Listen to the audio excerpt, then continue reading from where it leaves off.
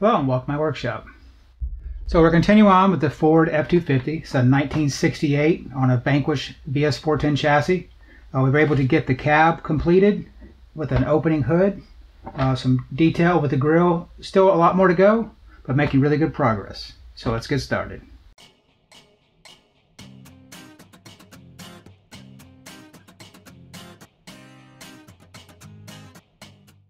With the cab and bed mostly complete, it's time to turn my focus on the engine bay.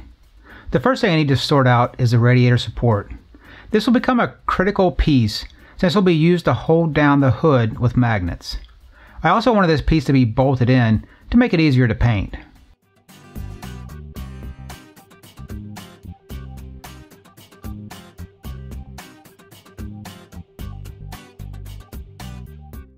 The support is a pretty simple design, with just a flat piece of 60 thousandths styrene and some shapes glued to the top.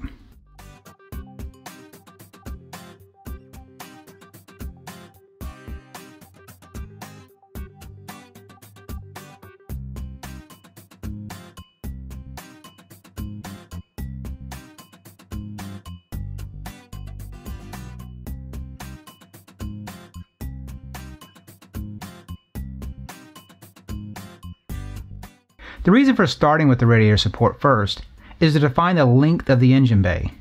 With this complete, I can move on to make the inner fenders. These are blockier than I would have expected. This made it easy for me to use an additive process for making the molds, instead of carving out the material. I simply glued shapes with the correct angles together.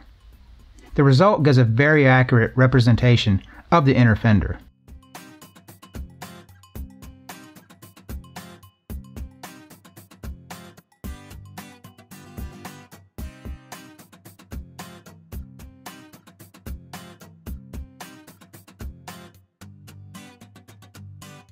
Once the basic shape is complete, I add in styrene pieces to bulk up areas and use rotary tool to cut in recessed areas.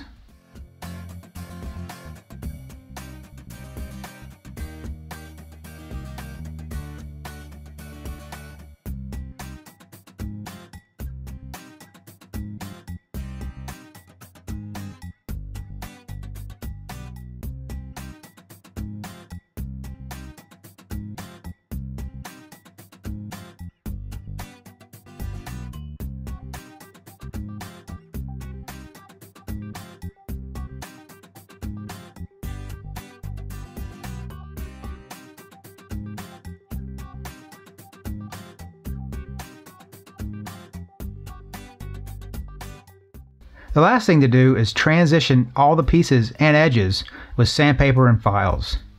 If you haven't used files, you need to give them a try. You'll be surprised at how fast and accurate they can be. With both sides complete, the vacuum table is fired up and two shapes created.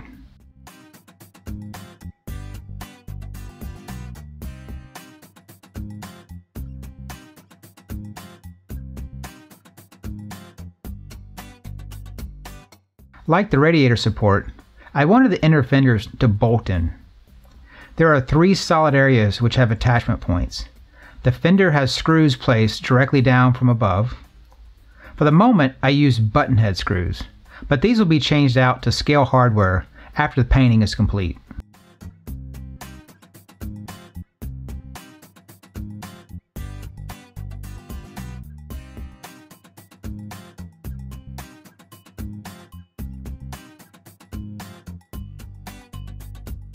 The last 2 spots for mounting are on the firewall and the radiator support. This makes the inner fenders rock solid and adds rigidity to the front of the truck.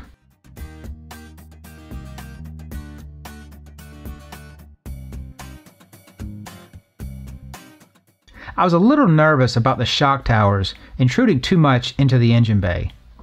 The VS410 pleasantly surprised me with how wide the front towers are placed. This, along with the shape of the engine bay, made it able to have them pretty much disappear. I have seen a few engine bays where it's obvious where the shock towers are, and was glad I didn't have to deal with that.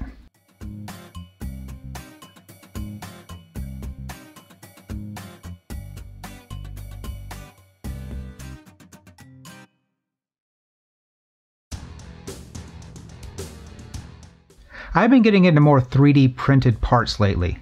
I continued that with the radiator. The radiator was a recycled piece from a previous project. I copied over the file and was able to cut it up digitally before putting it all back together in the shape and size I needed for the opening. Instead of taking time for a simple mount, I just made one from styrene. I think this is a good way to look at building. Take whatever path is the quickest and gives you the end result you're looking for. The radiator is bolted onto the support from the front. This will allow me to access it through the grill once it is installed.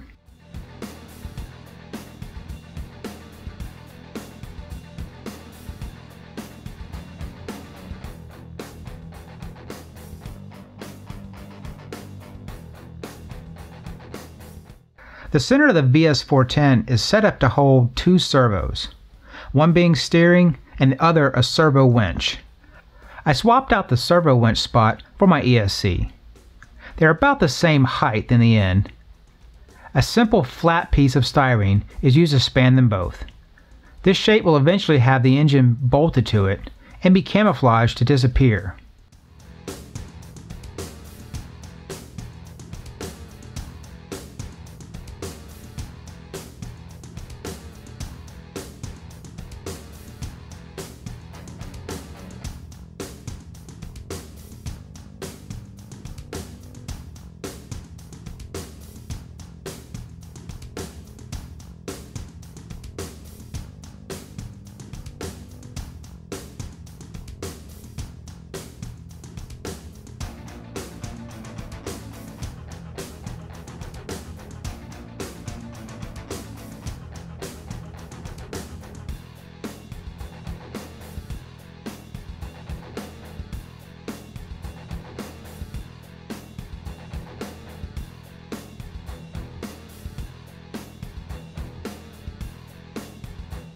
I started off with an engine I found on eBay. Eventually this will be swapped out, but I wanted to leave it in to show how things often need to change in a build. Don't be afraid to take a few steps back and fix something.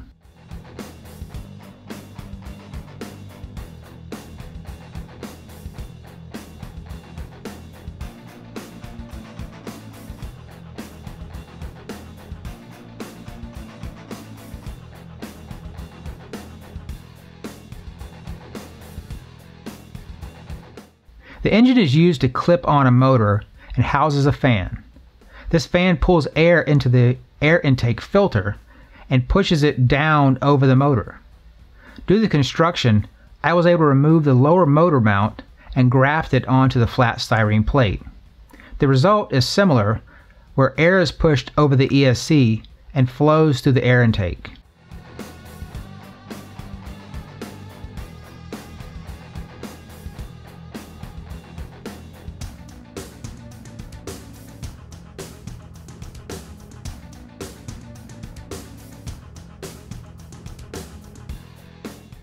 As you can see, the engine is now swapped out with one that is properly sized. As mentioned, I bought the first one off eBay and the specs were not great. So I took the engine and redrew it in Fusion 360. A few of the pieces, such as distributor and air intake, were reused though, but the majority was made from my resin printer. The function remains the same, where the air moves through the center to cool the ESC.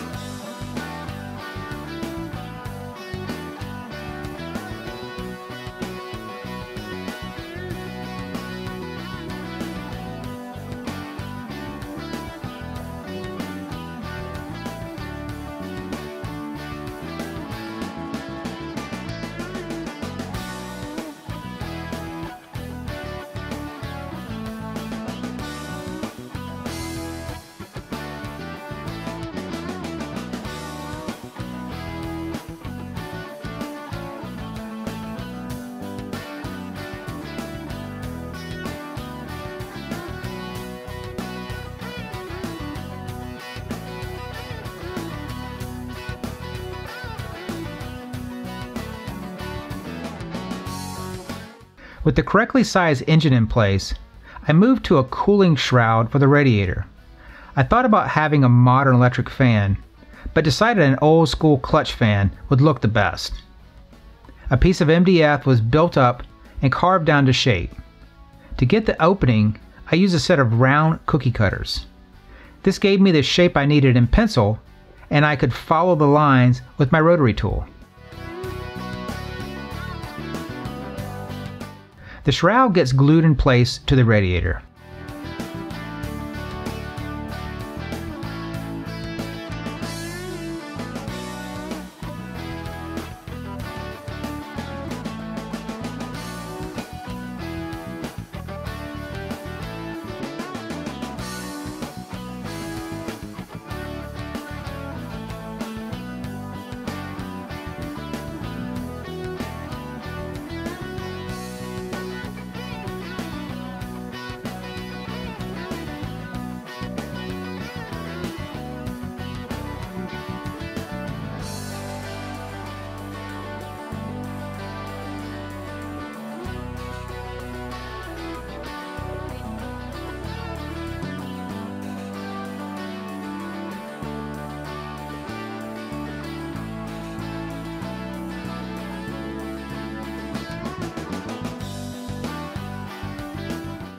I thought about going into more detail for the firewall, but in the end decided to go with more of a sparse design. A simple raised area was added along with the quarter-round styrene shape to give it a look without going too overboard.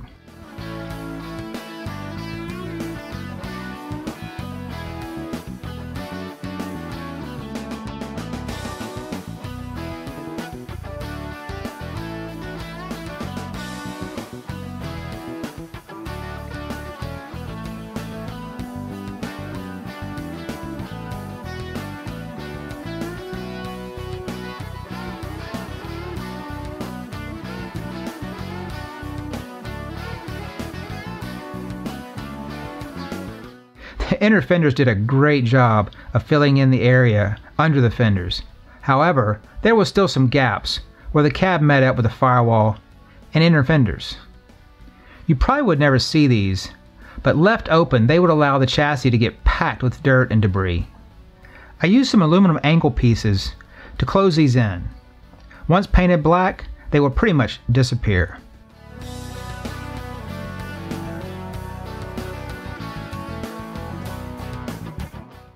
Whenever possible, I like to shorten the servo wires and not spool up the excess. This is easily accomplished with a servo end connector kit and a crimp tool.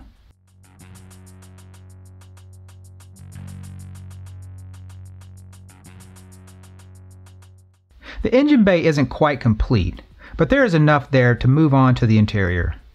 The first step is to pad out the door to give it a flat spot the door panels can be mounted. I just take a piece of printer paper and press it into the area with my fingers. This gives me a close enough shape that can be refined before cutting it from styrene.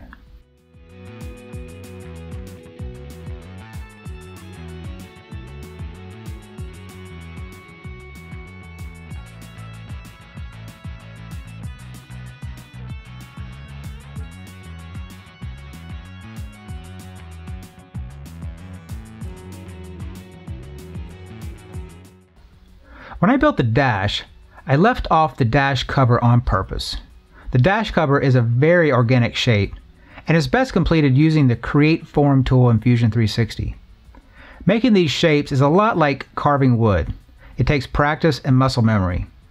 Therefore, I decided to make the cover out of a vacuum form styrene instead. I am working on increasing my skills in the form tool, but it will take time.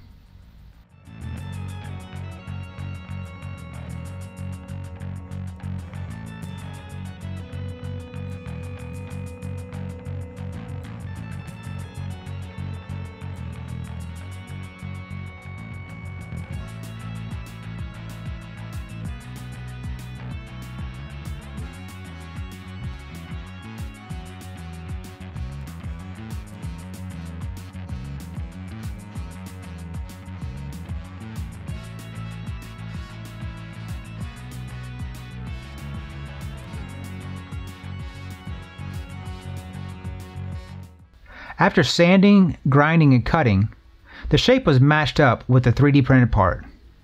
Once I was happy, supports were added to hold it in position on the vacuum table.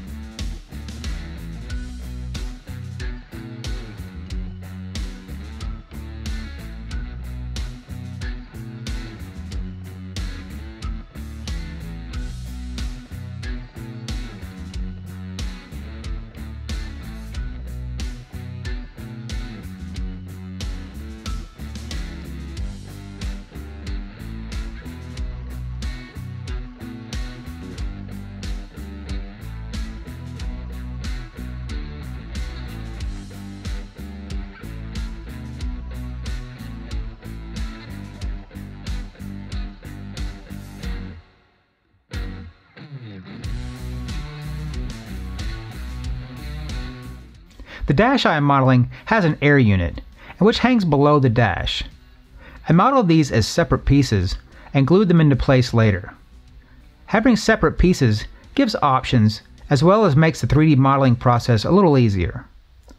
For example, I reused the air vents from a previous project on this one. Like so much of this truck, I wanted the interior floorboard to bolt in place. My idea is to have the seat bolted to this piece so it can all be dropped in as one unit. Styrene shapes are solvent glued into place so I can later sink M2 screws into them.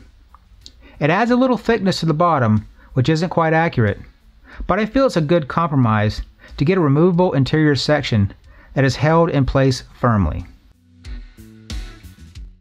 The shape of the cab is traced onto a sheet of styrene to start out the process for making the floor panels. It might take a few tries to get it right, but once it is, the piece gets marked up and cut out. I'm using the area below the bench seat for the battery. It's pretty tight, but there's enough room for a 5,000 milliamp hour battery.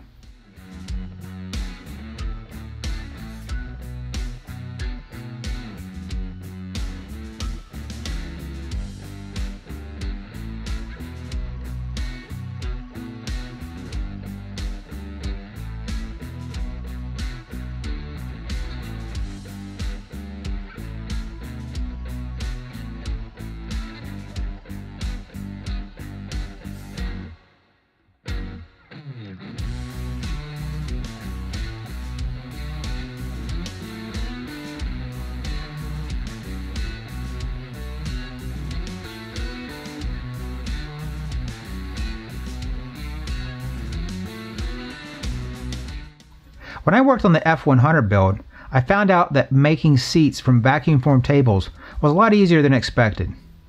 For some reason, I always stayed away from this in the past.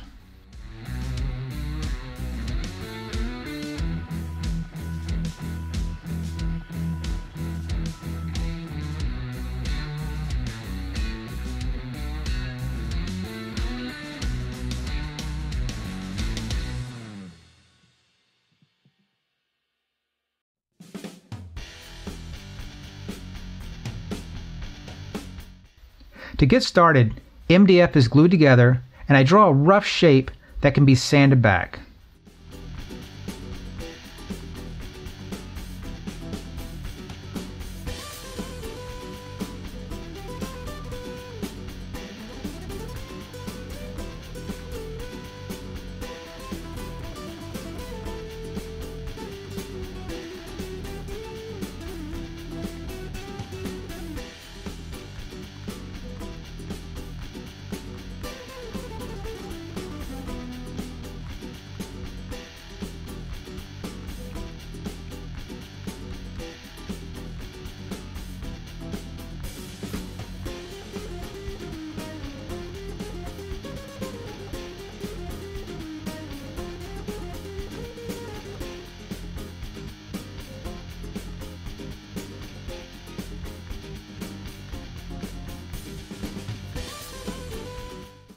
Most seats have a pleated look where the seam is placed. This means the material is pulled inward toward the seam. When you take a step back and look at it, it looks flat, but in reality, it has dips everywhere there is a seam. This is replicated by removing material straight down the seam and carefully sanding back to the seam from each side. This small step gives the needed dimensionality the seat requires.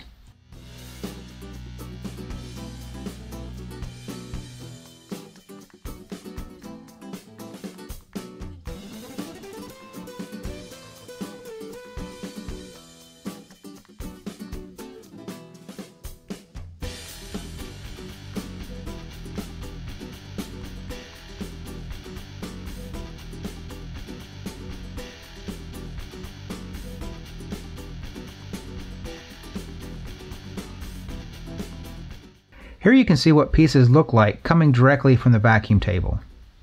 I first cut the part into individual pieces before cutting back so the mold can be removed. Oftentimes the part splits when being removed. In order to get the shapes you want, this is sometimes unavoidable. Just remember, we are gluing this all together, so making the repair is no big deal.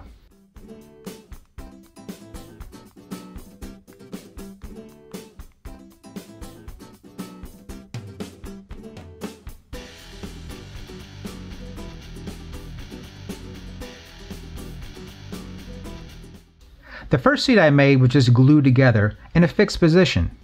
You couldn't see down the side, so there's really no need to represent the seat back hinges. This was not the case here, so I designed a hinge that was 3D printed. It was an afterthought, but by bolting the bottom versus gluing, allows the seat to actually function.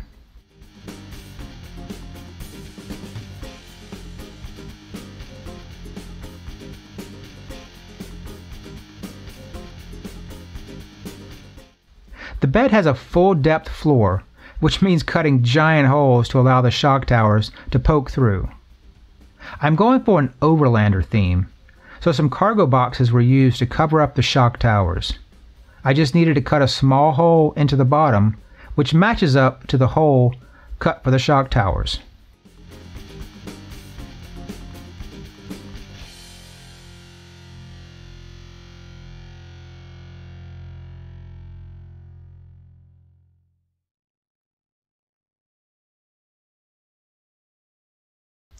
After both sides are bolted in from underneath, the holes in the shock towers disappear.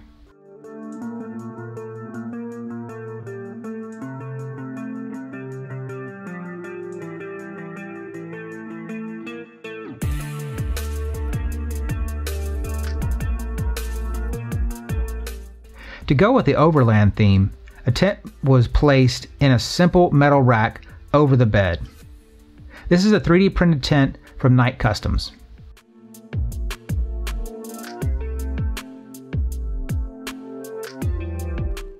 The rack is made from stainless steel capillary tubing and brass rectangular shapes. I used some tabs from Scale Metal Supplies as the hold down feet. If you haven't picked up some of his tabs, you really are missing out. It's such a great time saver.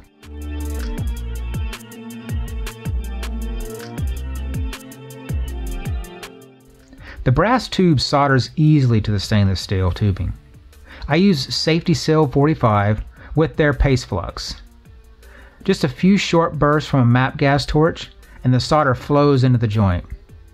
These are surprisingly strong joints.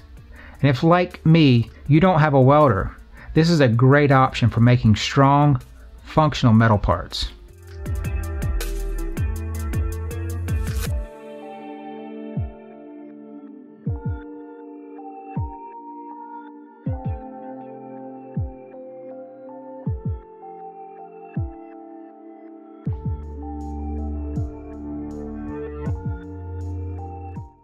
I printed the tent hollow to save weight and, more importantly, resin.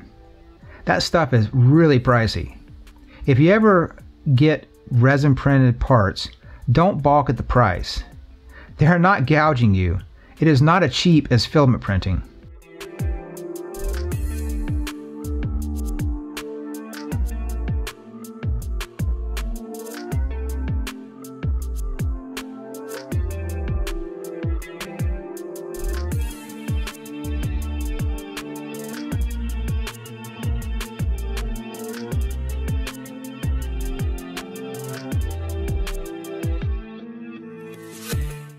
A thin piece of styrene is glued to the bottom, which gives me spots to mount it to the rack.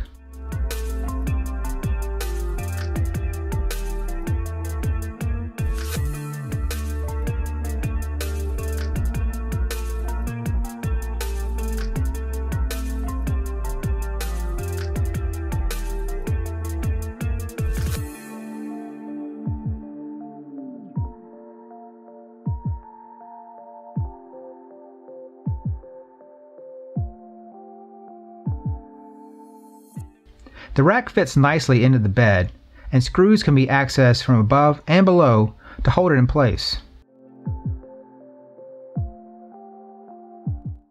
So this truck is really coming together, and I am so excited to continue. There are a few projects I'm gearing up to start, which are going to be amazing. Until then, I'll see you on the rocks.